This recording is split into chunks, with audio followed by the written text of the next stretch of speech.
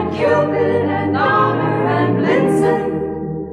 But do you recall the most famous reindeer of all? Rudolph the red-nosed reindeer had a very shiny nose, and if you ever saw it, you would even say it glows. All of the other reindeer shiny used to laugh and call him Rudy's face is funny. They never let poor Rudy's face is funny. join in any reindeer game. Rudy's nose is shiny. Then one foggy Christmas Eve, Santa came to say, Rudolph, with your nose so bright, won't you guide my sleigh tonight? And how the reindeer loved him as they shouted out with glee.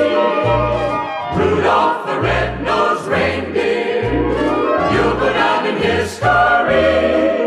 Not Dasher and Dancer, not Prancer and Vixen, not Comet and Cupid, not Donner and Blitzen, but only Rudolph's nose so bright could guide Santa's sleigh that night. Then all the reindeer loved him as they shouted out with glee. Rudolph the red-nosed reindeer, you'll go down in history. Rudolph the red-nosed reindeer.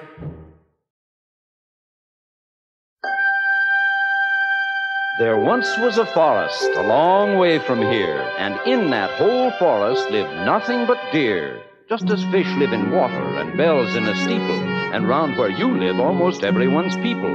There were mother deer, father deer, baby deer too, and lots of young boy deer and girl deer like you. Yes, there once was a forest a long way from here. 'Twas the day before Christmas, and all through the hills those young deer were playing, enjoying the spills of skating and coasting and climbing the willows, and hopscotch and leapfrog, protected by pillows to save their dear seats being scratched up and torn in leaps that might land on another deer's horn. Now, every so often, they'd stop to call names at one little deer not allowed in their games. Ha ha! Look at Rudolph! His nose is a sight! It's as red as a beet, twice as big, twice as bright. While Rudolph just wept. What else could he do? He knew that the things they were saying were true. Where most reindeers' noses are brownish and tiny, poor Rudolph's was red, very large and quite shiny. In daylight it dazzled. He sure hated that. At nighttime it glowed like the eyes of a cat, and putting dirt on it just made it look muddy. Oh boy, was he mad when they nicknamed him Ruddy.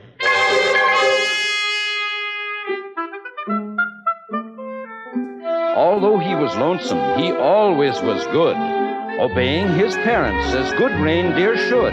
That's why on this day, Rudolph almost felt playful. He hoped that from Santa, soon driving his sleigh full of presents and candy and dollies and toys, for good little animals, good girls and boys, he'd get just as much, and this is what pleased him, as the happier, handsomer reindeer who teased him. So as night and a fog hid the world like a hood, he went to bed hopeful. He knew he'd been good.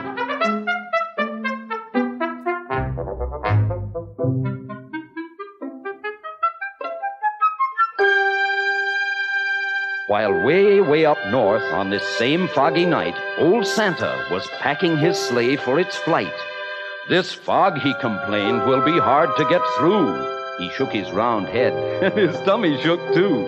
Without any stars or a moon as our compass, this extra dark night is quite likely to swamp us. To keep from collisions, we'll have to fly slow. To keep our direction, we'll have to fly low. We'll steer by the street lamps and houses tonight. in order to finish before it gets light. Just think how the boys and girls' faith would be shaken if we didn't reach them before they awaken.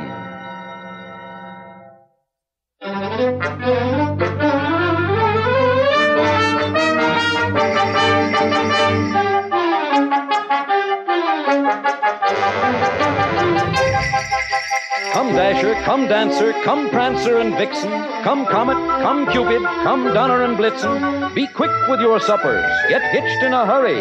You too will find fog a delay and a worry. And Santa was right, as he usually is. The fog was as thick as a soda's white fizz. Just not getting lost needed all Santa's skill, with street signs and numbers more difficult still. He tangled in treetops again and again, and barely missed hitting a four-motored plane. He still made good speed with much twisting and turning, as long as the street lamps and house lights were burning. At each house, first noting the people who lived there, he'd quickly pick out the right presents to give there. By midnight, however, the last light had fled, for even big people had then gone to bed.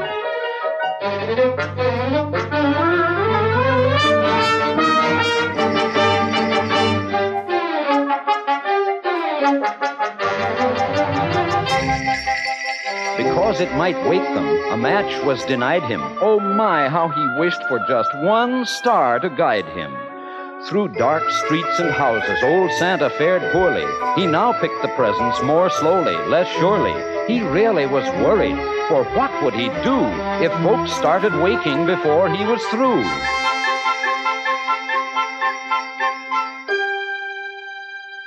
The air was still foggy, the night dark and drear, when Santa arrived at the home of the deer. A ledge that he tripped on while seeking the chimney gave Santa a spill and a painfully skinned knee. The room he came down in was blacker than ink.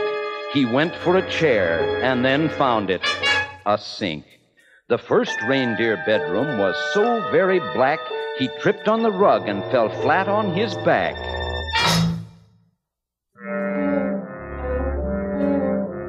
So dark that he had to move close to the bed and squint very hard at the sleeping deer's head before he could choose the right kind of a toy, a doll for a girl or a train for a boy. But all this took time and filled Santa with gloom, while slowly he groped toward the next reindeer's room.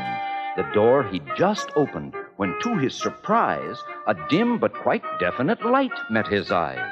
The lamp wasn't burning. The glow came instead from something that lay at the head of the bed. And there lay, but wait now, what would you suppose? The glowing, you've guessed it, was Rudolph's red nose.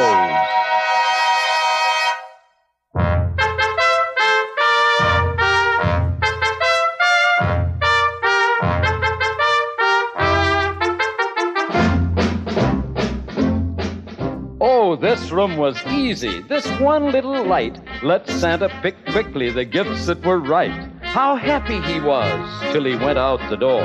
The rest of the house was as dark as before, so black that it made every step a dark mystery.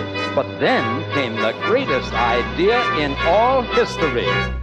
Santa went back to Rudolph and started to shake him, of course very gently, in order to wake him. And Rudolph could scarcely believe his own eyes. You just can imagine his joy and surprise at seeing who stood there, so real and so near, while telling the tale we've already told here.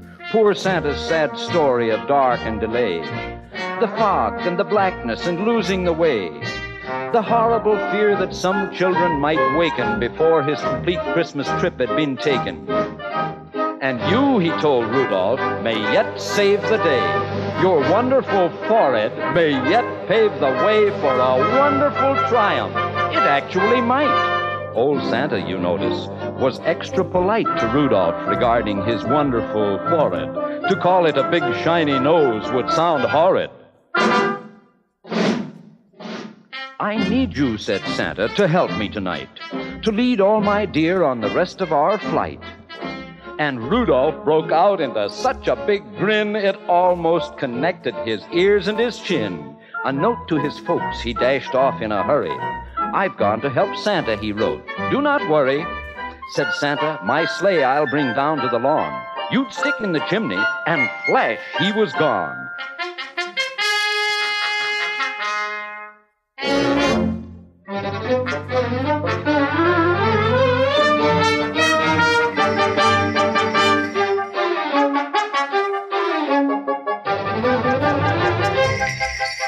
So Rudolph pranced out through the door, very gay, and took his proud place at the head of the sleigh. The rest of the night, well, what would you guess? Old Santa's idea was a brilliant success, and brilliant was almost no word for the way that Rudolph directed the deer and the sleigh. In spite of the fog, they flew quickly and low, and made such good use of the wonderful glow from Rudolph's forehead at each intersection that not even once did they lose their direction, while as for the houses and streets with a sign on them, they merely flew close so that Rudolph could shine on them. To tell who lived where and just what to give whom, they'd fly by each window and peek in the room.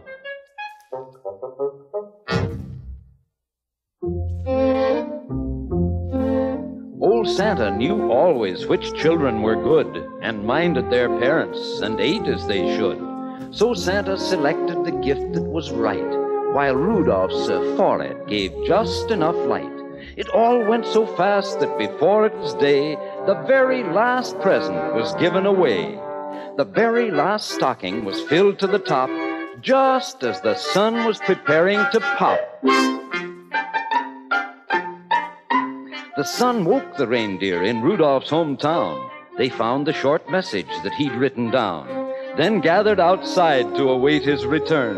And were they excited, astonished to learn that Rudolph, the ugliest deer of them all, Rudolph the red-nosed, bashful and small, the funny-faced fellow they'd always called names and practically never allowed in their games, was now to be envied by all far and near.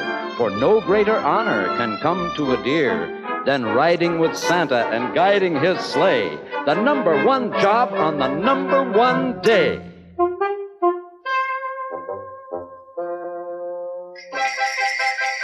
The sleigh and the reindeer soon came into view, and Rudolph still led them as downward they flew.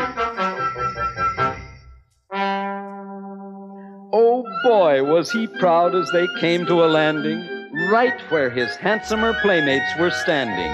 These bad deer, who used to do nothing but tease him, would now have done anything only to please him. They felt even sorrier they had been bad when Santa said, "Rudolph, I never have had a deer quite so brave or so brilliant as you at fighting black fog and at guiding me through. By you, last night's journey was actually bossed. Without you, I'm certain we'd all have been lost. I hope you'll continue to keep us from grief on future dark trips as Commander-in-Chief." But Rudolph just blushed from his head to his toes, until his whole fur was as red as his nose. The crowd first applauded, then started to screech, "Hooray for our Rudolph, and we want a speech!" But Rudolph was bashful, despite being a hero, and tired. His sleep on the trip totaled 0. So that's why his speech was just brief and not bright. Merry Christmas to all, and to all a good night. And that's why, whenever it's foggy and gray, it's Rudolph the Red-Nosed who guides Santa's sleigh. Be listening at Christmas, but don't make a peep, 'cause that late at night, children should be asleep. The very first sound that you'll hear on the roof, provided there's fog, will be Rudolph's small hoof. And soon after that, if you're still as a mouse, you may hear a swish as he flies round the house and gives enough light to give Santa a view of you and your room. And when they're all through, you may hear them call as they drive out of sight, "Merry Christmas to all, and to all a good night."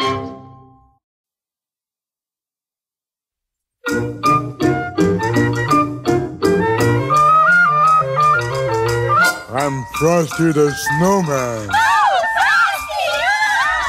Oh, Frosty the Snowman was a jolly, happy soul, with a corncob pipe and a button nose and 2 eyes made out of coal.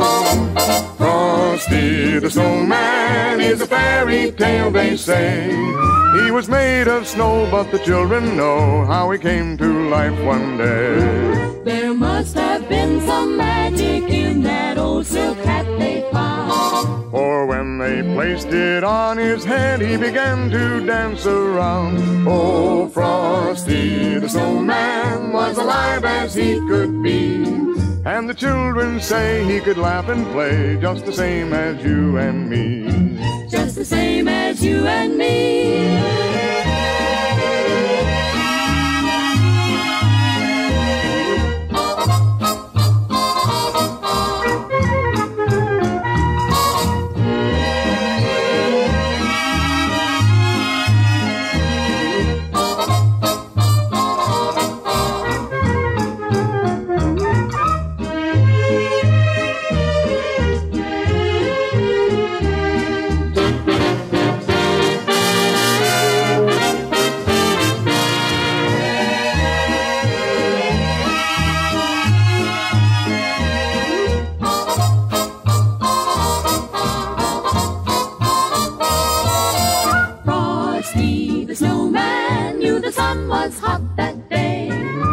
Said, let's run and we'll have some fun now before I melt away. Down to the village with a broomstick in his hand, running here and there all around the square, saying, catch me if you can. He led them down the streets of town, right to the traffic cop, and he only paused a moment when he heard him holler, stop! For Frosty the Snowman had to hurry on his way, but he waved goodbye, saying, don't you cry, I'll be back again someday. Thumpity-thump, thump, thumpity-thump, thump, look at Frosty go. Thumpity-thump, thump, thumpity-thump, thump, over the hills of snow. Over the hills of snow. Over the hills of snow.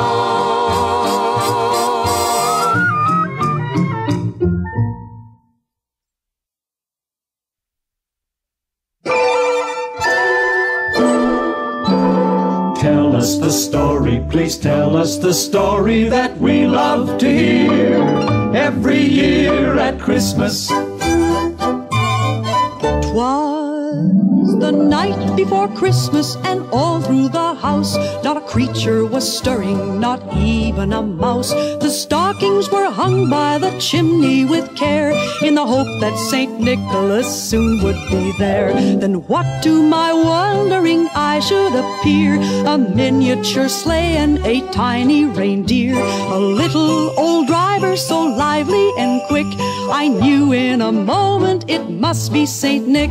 More rapid than eagles his reindeer all came, as he shouted on Dasher and each reindeer's name. Now Dasher, now Dancer, now Prancer and Vixen, on Comet, on Cupid, on Donner and Blitzen. And don't forget Rudolph. No, don't forget Rudolph. I won't forget Rudolph, he's our leader, you know. So up to the rooftop the reindeer soon flew, with a sleigh full of toys and St. Nicholas too. Down the chimney he came with a leap and a bound, he was dressed all in fur and his belly was round. He spoke not a word but went straight to his work, and filled all the stockings, then turned with a jerk, and laying his finger aside of his nose, then giving a nod up the chimney he rose.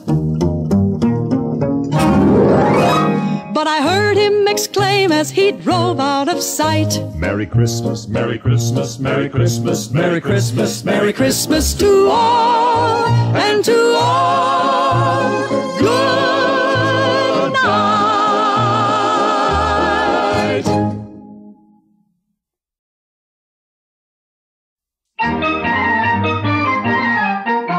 Hello there, this is Paul Wing. Do you remember Rudolph the Red-Nosed Reindeer? And his first exciting Christmas? Remember how Santa found Rudolph that dark, foggy night, and Rudolph's red nose became Santa's front light? They filled all the stockings before it was day, with Rudolph a hero for leading the way.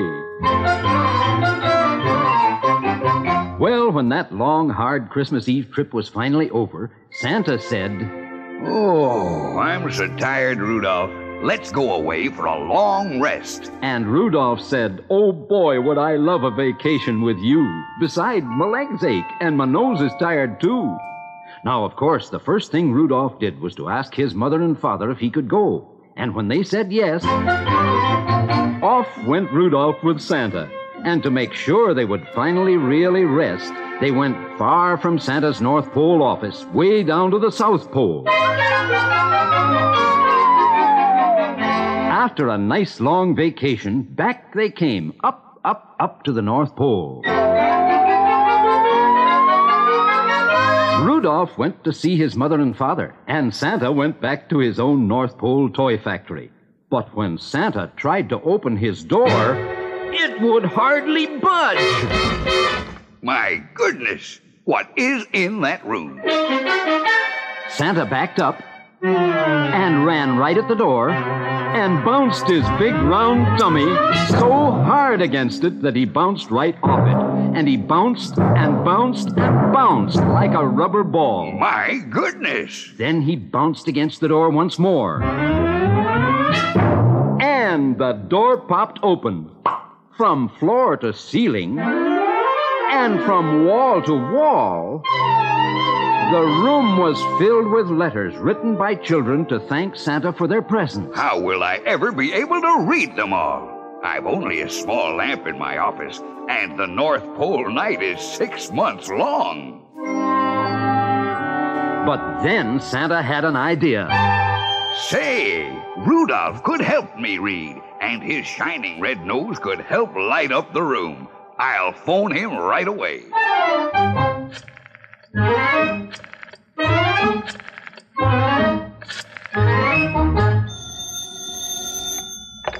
Hello, Rudolph? Santa told Rudolph what the trouble was. Rudolph came right away and started to help Santa read those piles and piles of letters. Then suddenly, there were tears in Rudolph's eyes, and one of them rolled down to his red nose. Hold on here, Rudolph. What's the matter? This letter's the saddest I ever have read. I'm crying so, Santa. You read it instead. Dear Santa, you didn't find us Christmas Eve because Daddy's circus moved to a different town every day. Our stockings were empty on Christmas morning, and we didn't get any presents at all. Please, Santa, try hard to find us next Christmas. Mama and Daddy say we've been very good and deserve some nice presents. With love, from Jimmy and Joan.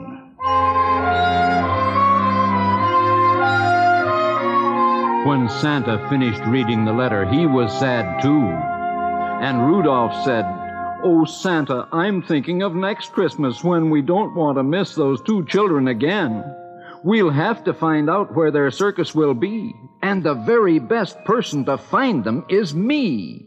'Cause whether it's nighttime or whether it's day, I'll have my red nose to help light up the way." Off went Rudolph at once to find Jimmy and Joan. He headed for the town of Twinkle Twankle that their letter was mailed from.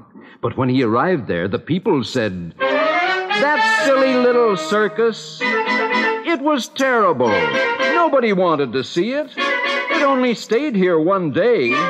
It left the town of Twinkle Twankle and went on to Twankle Twinkle."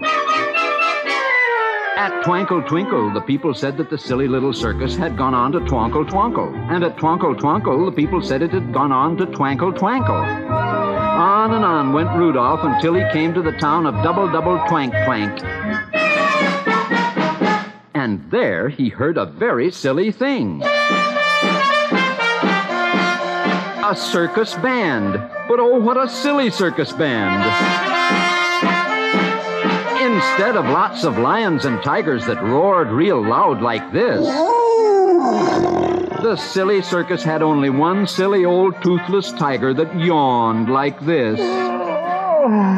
Instead of shooting a man from a cannon, They shot a tiny mouse from a pop gun. Rudolph wandered through the silly circus, shaking his red nose sadly. Then suddenly he saw two children. Joe, look! Isn't that Rudolph, the red-nosed reindeer? Oh, Jimmy, I'm sure it is Rudolph. And I think he's looking for us. Well, they were the little boy and girl who had written that sad letter, as you must have guessed. And they showed Rudolph the rest of the silly circus. It's no wonder nobody buys tickets. It's no wonder no town ever wants us to stay more than just one day. I can't tell you where we'll be next Christmas. Rudolph, if you and Santa don't find us next Christmas either, that'll be terrible. And Rudolph said, I don't know the answer. I almost could cry. I'll go and ask Santa. He's wiser than I. So Rudolph said goodbye and started back to the North Pole. That evening, when Rudolph stopped to rest in a dark forest, he heard some noises. That must be a rabbit, he thought. It's running so fast. That must be a turtle. It's clumping along so slowly. That must be a dog. That must be a cat. Canary want a cracker. That must be a parrot giving a cracker to a canary. And that must be the canary. It was so dark that Rudolph couldn't see the animals. But when he shined his red nose on them, was he surprised?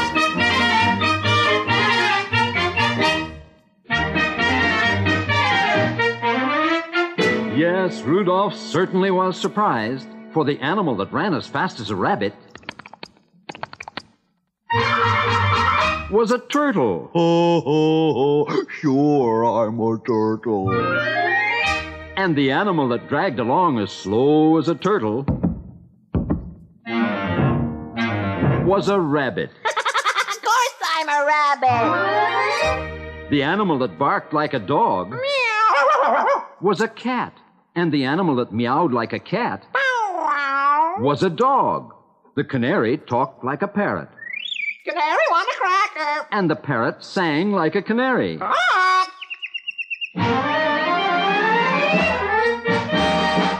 Rudolph looked at the other animals and said, You all look so sad, and you all sound so queer. Excuse me for staring, but why are you here? The canary, who sounded like a parrot, was the best talker, so she spoke up first. Each of us has been stared at, laughed at, and teased ever since we were babies, just because we're a little different. Look at me. I never learned to sing, only to talk, and the other canaries made fun of me. Then the parrot, who sang like a canary, said, Look at me. Which means I never learned to talk, only to sing. And the other parrots thought I was stupid. Then the cat, who barked like a dog, said, Look at me.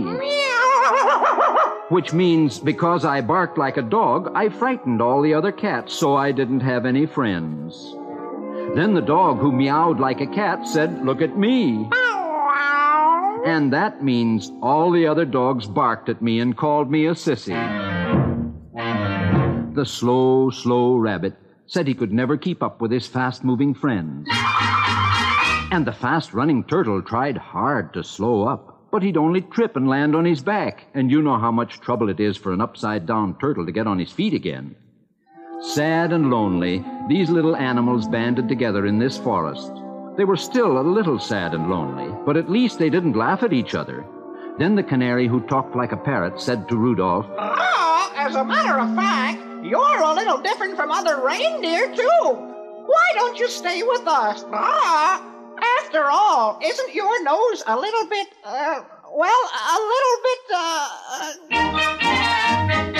Rudolph smiled and said, You can't hurt my feelings. My nose is a sight.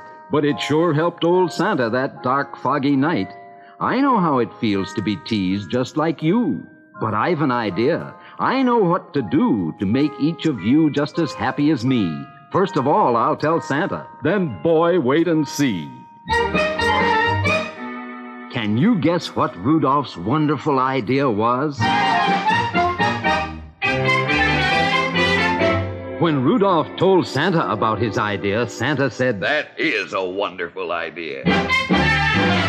Then Rudolph told the funny little animals the idea, and the cat who barked like a dog said, "Meow," which means that is a wonderful idea.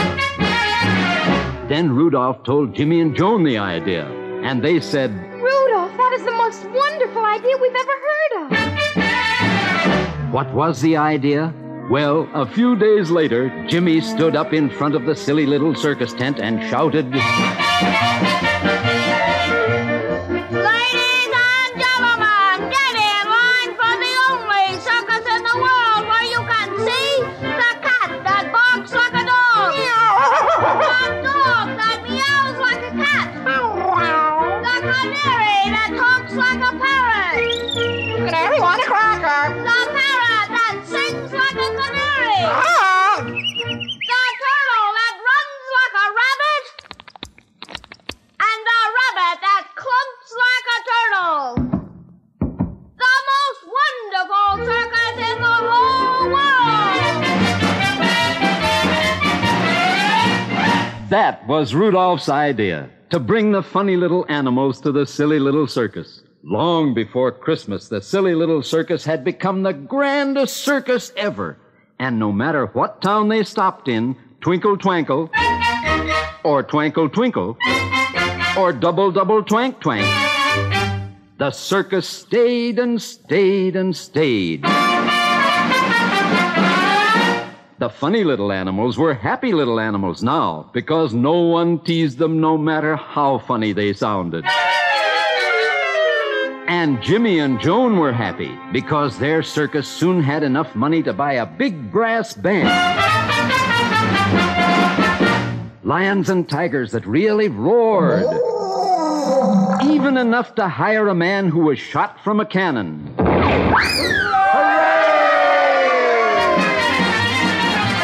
And Santa and Rudolph were happy too. And Rudolph said to Santa one day, "We won't miss those children this Christmas, I'll bet." Just listen to this from the Twinkle Gazette. "That wonderful circus that once was the worst will stay in our town until April the 1st. We'll know where to go and we'll know where to stop and fill both their stockings clear up to the top." And that's exactly what happened. Jimmy and Joan wrote to Santa and told him what they wanted for Christmas. On Christmas Eve, Rudolph led all the reindeer to the very address on the envelope because he knew that Jimmy and Joan would still be there. Santa filled up their stockings and brought each of them an extra present because they didn't get any the year before. And when it was all over, Santa said, "Rudolph, you've made as many people happy on this, your second Christmas with me, as you did on your first." Rudolph felt very proud, and he said, "I hope you'll invite me to help you each year. The happiest moment allowed any deer is riding with you, sir, and guiding your sleigh, the number one job on the number one day. And calling to all as we drive out of sight, Merry Christmas to all, and to all a good night."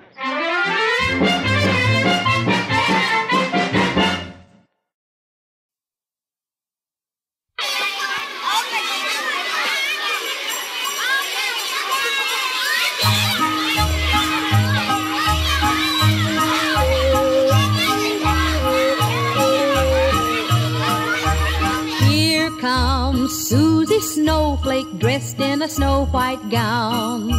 Tap, tap, tapping at your window pane to tell you she's in town.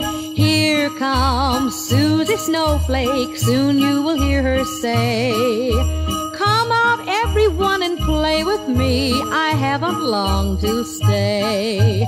If you want to make a snowman, I'll help you make one, 1, 2, 3. If you want to take a sleigh ride, the ride's on me. Here comes Suzy Snowflake, look at her tumbling down, bringing joy to every girl and boy. Suzy's come to town."